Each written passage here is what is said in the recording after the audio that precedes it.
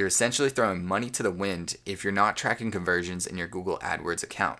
The only way to thoroughly understand the performance of a Google AdWords campaign is to know what is converting into leads for your business. In this video, we're going to go over the foundations of what conversions to track in the first place. We're not going to go into the fine technical details of setting up the conversions, as I've already created videos on this and have linked to those in the description below. But what we'll do is give that high-level view of what needs to be tracked in the first place to get a full glimpse, a complete picture of the performance of your ads so that you can optimize them over time and get a better cost per lead. Lastly, make sure to sit through to the end of this video because at the end, I'm going to go over the holy grail of tracking. This is something that nobody really seems to be talking about because it's a little bit more complex. A lot of agencies stop at just tracking leads, phone calls, and forms, but they don't go all the way to the sale. So stick around to the end and I'm going to go over how to track that and enjoy the rest of this video. Cheers, guys. Okay, so here you're going to see an overly simplified version of a user journey. So someone's path to your website into your phone or to your email inbox. So they start on Google and they make a search for the services that they're looking for, and then they see your ad.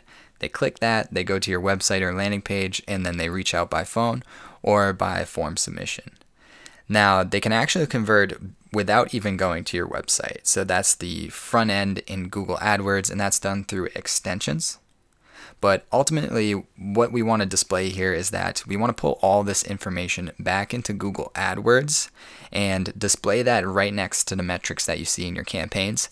This way you can see exactly what is leading to conversions and what's working and what's not.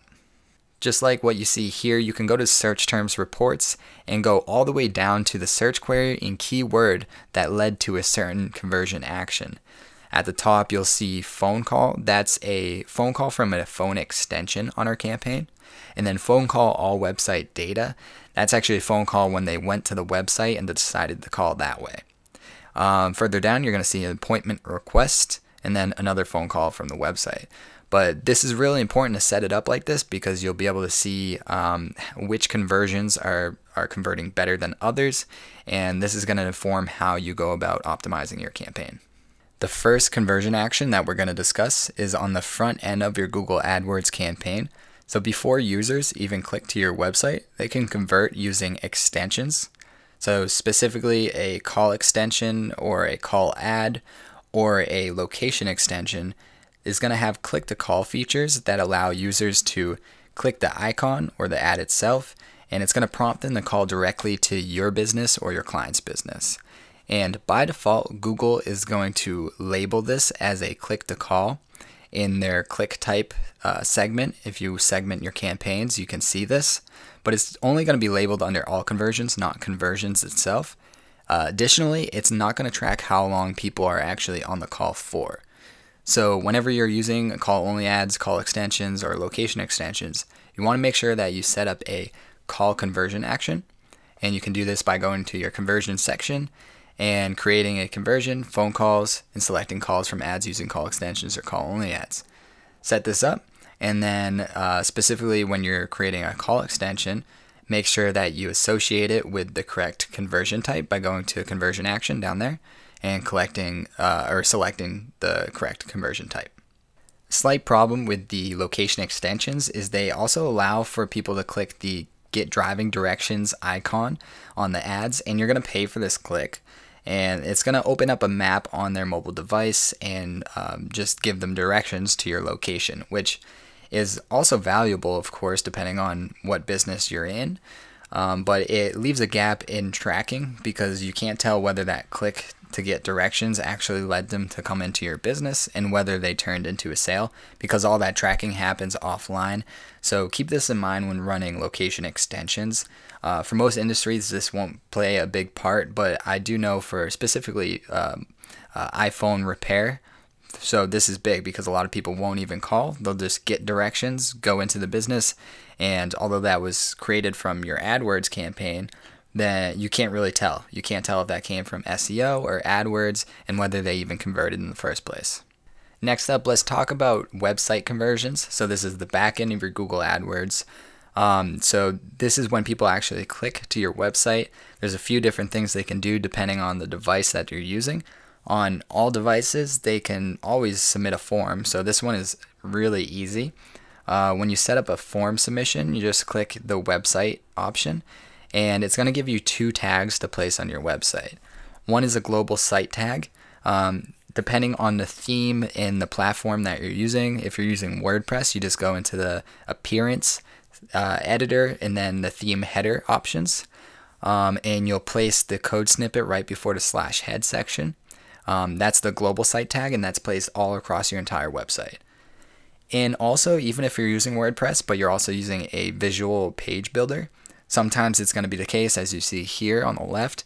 I have an image of my visual page builder's options section, which gives you the opportunity to put to inject the code directly in there to your entire site.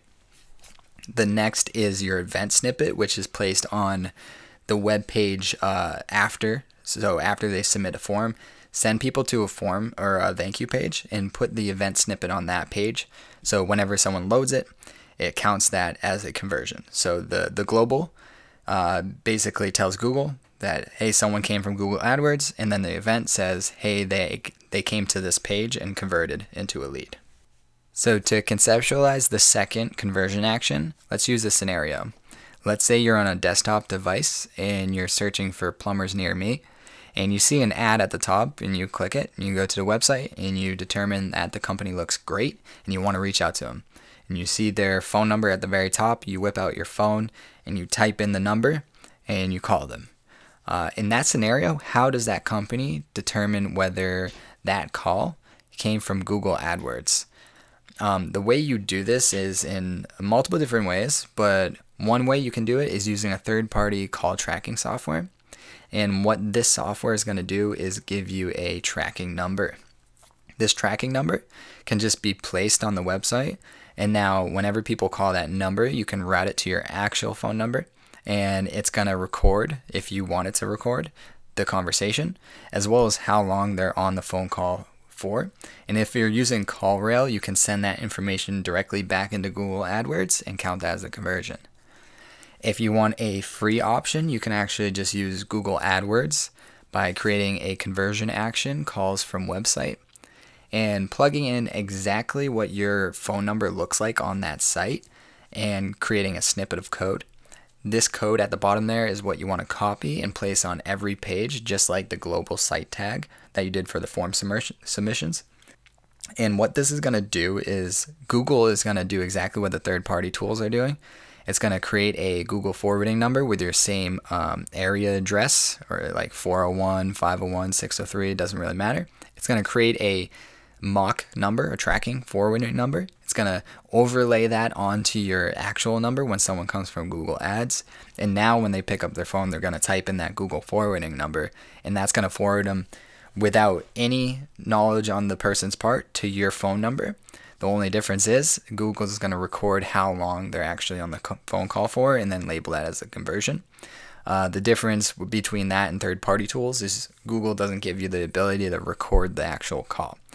But either way, if you're looking for a free version, then Google is the way to go. Next, we want to track clicks to your mobile phone number on your website. So let's say someone's using a phone and they click your ad, they go to your website, and let's say you have a click to call feature. So your phone number is clickable and it will prompt someone to open a call option. Now, the way you set this up in the first place is by either placing HTML code on your button or link, your phone number link. And that HTML code as seen here is TEL : your phone number. The problem here is even though you have the Google forwarding number or your third-party tool dynamically inserting a tracking number over this existing number, it's not changing that HTML code. So if they click it, it's going to just call your actual landline rather than the tracking number itself. So this isn't a problem if you have a third-party tracking and you have a landing page other than your main website. In that scenario, just take your tracking number and place it there as the click to call. Don't use your actual phone number. But the problem is if you're dynamically inserting that tracking phone number on, let's say, your main website, then if someone clicks it, even though it's displaying your tracking number, it's still going to activate that HTML tag, which is calling your actual number. So that's not trackable. Unfortunately, you can only track the click itself in this scenario, but either way, you want to set up an event in Google Analytics that tracks someone who clicks your button or your link, and then you can import this information back into Google AdWords. But as mentioned, it's generally always good to build your PPC website separate from your main website, as well as use third-party tracking software such as CallRail. Further, I just want to mention that with that event tracking, so you can track clicks to a phone number on your site, but you can also do the same with pretty much any other section of your website. So if you have a certain button or scheduling, you can do that as well. So as you can see here, we have a scheduled intro. So someone actually became a lead, so they opted in, and then the next page, instead of just sending them to a thank you page, we actually put an Acuity scheduling option for them to schedule an intro class. So they schedule it, and then that routes that information to Google Analytics, and then we imported that back into Google AdWords. So also note that we're not counting this as a conversion. So you can either count them, if you look in the far right, as a conversion or not. The reason why we don't want to count this as a conversion is because they've already converted, so we don't want to double convert and dilute our campaign's information.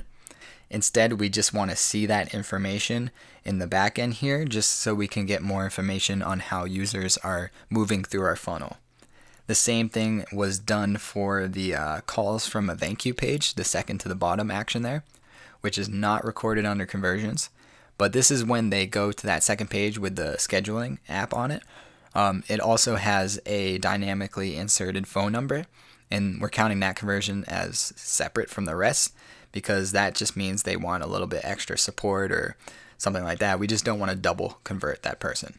But we still want that information regardless, to see if maybe our scheduling app isn't very intuitive and a lot of people are calling instead of scheduling. That will be some more information for you to move forward with your campaign. Next up, you just want to confirm that all your conversion tracking is set up properly before launching your campaign. So you can do this simply by looking at your status column there, and if it's recording conversions, obviously then it's working. If you see no recent conversions, most of the time this means that it is set up correctly. However, it's not always the case that it is that way, but I'll show you in a second how you can absolutely confirm that.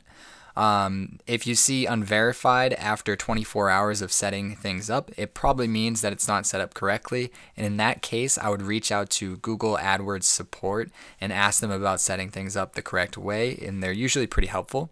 And then also, it won't be working correctly if you see inactive tag, or it just doesn't exist altogether. If you see unverified within the first couple hours, just give it some time, because it takes up to 24 hours for Google to verify your tag is working correctly. So I would highly suggest investing a little bit in self-clicks. So set up a mock campaign for either your client or for yourself, a separate campaign that has a very low budget, reduced bids, only a few specific keywords that you're targeting, and run this, and then basically make a search on Google, and then click your own ad, and then go to your landing page, and then figure out whether your conversions are working properly. So just fill out a form submission, go and click an ad again, and then call your phone, see that the dynamic number insertion is working properly if that's something that you're using. And just to fully 100% confirm that your conversions are working properly. So also give it 15 minutes for those conversions to show up in your Google AdWords account. But the reason why you want to set up a mock campaign is so you can reduce the bids that you're actually paying. I mean, you're going to pay $10, but it's worth it to have the security of knowing that your conversions are working, because it's the most important part of an AdWords campaign. And B, just so the conversions that you do register don't show up in your actual campaigns and dilute the data, so you get an accurate reading of your cost per conversion. If you're performing these ads in an area that is outside of your own area, let's say you're an agency, you're running this for a client, then set up that campaign on the settings so that it shows for people searching for that location. So those ads will show to you even though you're out of state. And in that scenario, just click their ads and go through the process and go through the conversion setting. So yes, it will cost some money to do so, but it's entirely worth it. Last up, we're going to talk about the holy grail of all online marketing. The great thing about online marketing is that you can measure and track pretty much everything.